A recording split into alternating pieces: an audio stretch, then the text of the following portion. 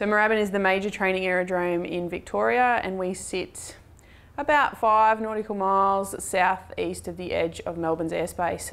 We're very lucky in the fact that we're surrounded by G airspace and you can depart Moorabbin without speaking to Melbourne, but you really want to give them a wide berth. There's a lot of activity going on, and with Essendon co-located with Melbourne, you know, there's a lot of training aerodromes and training flights that also pass through that airspace. One of the things that Moorabbin uses, for example, depending on which direction you're entering the control zone from, is intermediate reporting points. For example, coming in from the east via the GMH reporting point, ATC might get you to report at Parkmore Shopping Centre. It's important, therefore, for pilots who are perhaps unfamiliar with Moorabbin airspace, when they do provide their inbound call at the inbound reporting points, just add on to your radio call that you are unfamiliar with the aerodrome, and ATC will certainly be sure to hold your hand and bring you in knowing where you are. All the reporting points here for VFR traffic into Moorabbin, 1,500 feet, calling the tower, notifying that your intentions with the ATIS, etc. And circuit entry instruction constitutes a clearance to enter the Moorabbin control zone, joining the circuit as instructed, usually at 1,000 feet on a leg of the circuit. Pilots should also be aware that aircraft overflying the Moorabbin control zone for destinations beyond Moorabbin usually overfly at 1,500 feet.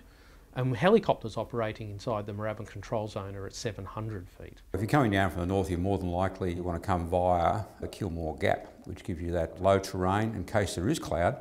And it also gives you a good visual reference from flying there back towards Moorabbin Airport via the east, which keeps you clear of control steps. Once you get to Kilmore, you're then heading into the southeasterly direction. You've got adequate number of features to follow in order to bring you to a position, say around the Sugarloaf area, which then you can then change direction again and head south, clear of control steps, clear of any terrain, and come in via one of the recommended VFR approach points into Moorabbin, which is our D airspace. The recommended VFR approach point there would probably be the Academy. Now once you get to there, of course, you need to be quite familiar with what procedures you have to follow, because that point is only around about 8 miles from Moorabbin Airport. You can't be then deciding or thinking about what you want to do. You should have that in mind before you actually reach that point.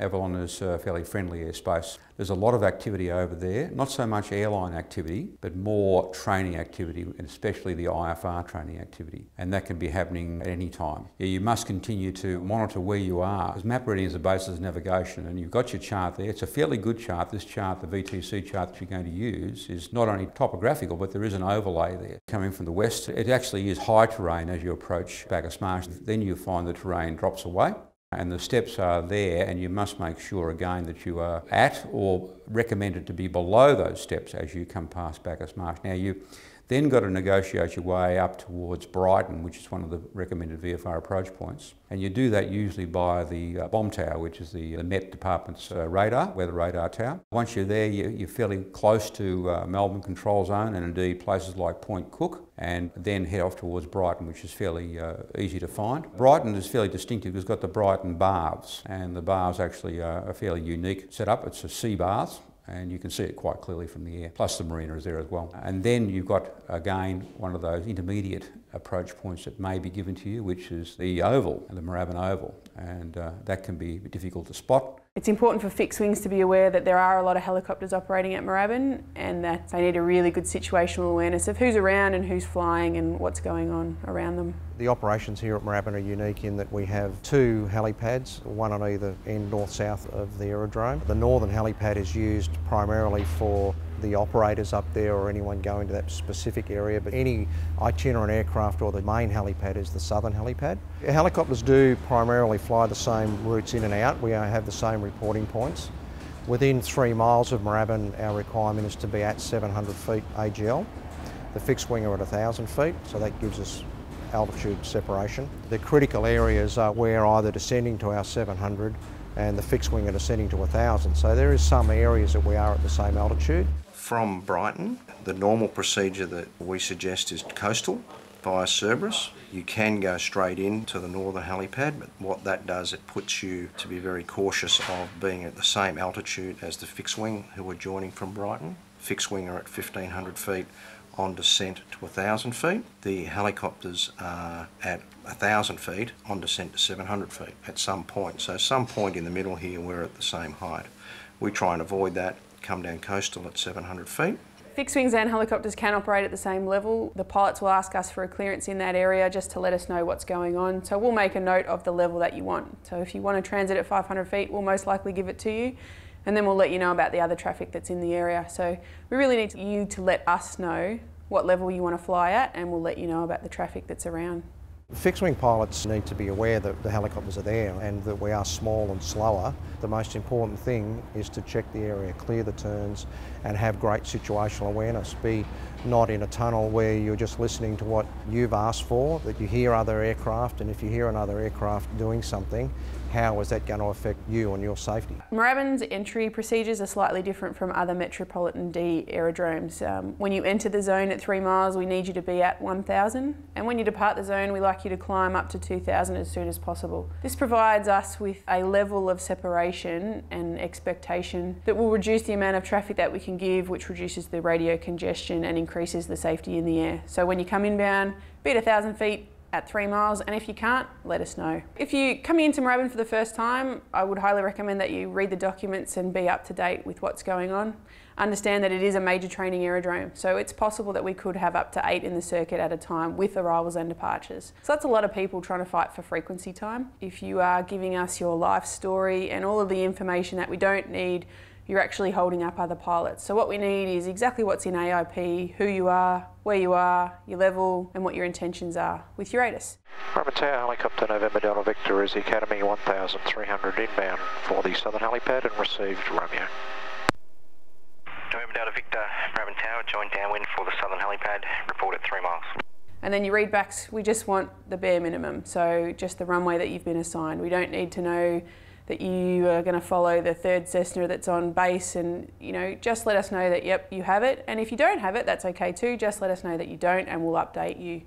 So at Moorabbin, we're looking for an exact call, very professional, just read back what's required and not everything else. November Delta Victor 3 mile. November Delta Victor, number 1 southern pad.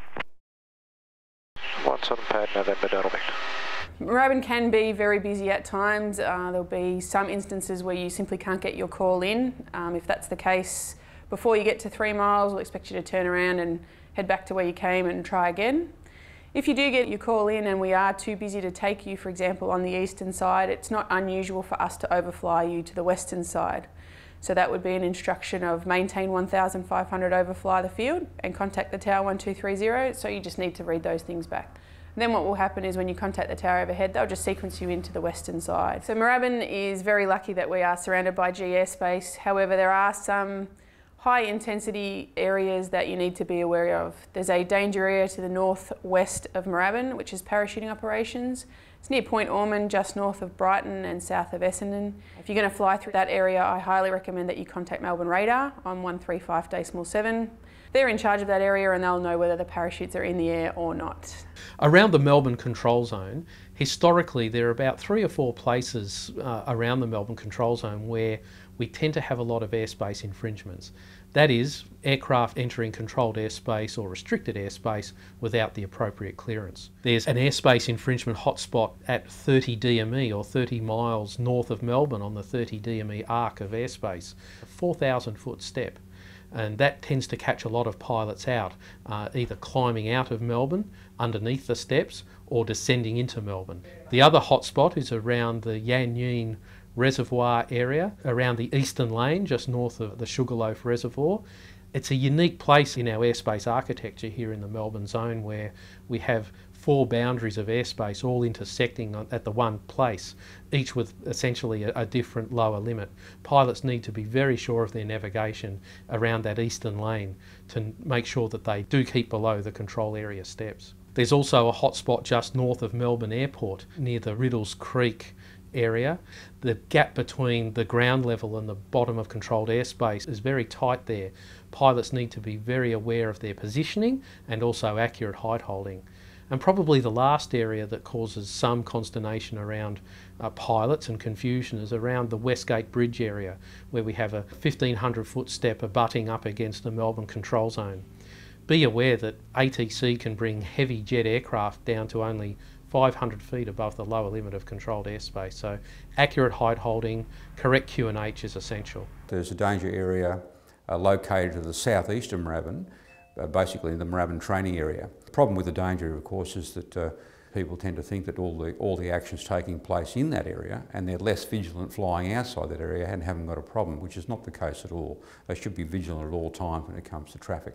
At Moorabbin, we have very few airspace infringements. We need you to be reported inbound and giving adjoining instructions by 3 miles. The biggest confusion that exists here with the VFR routes southbound along the coast on the western side of Moorabbin. So the standard VFR route actually doesn't come into Moorabbin's 3 miles airspace, but it actually takes you off the coast at Ricketts Point. So if you want to follow the coastline all the way, then you need to just ask us and we'll clear you through the zone. That way we'll be able to give you all the traffic that's around, and you'll also get traffic on a lot of aircraft that are on final or departing, depending on the runway direction.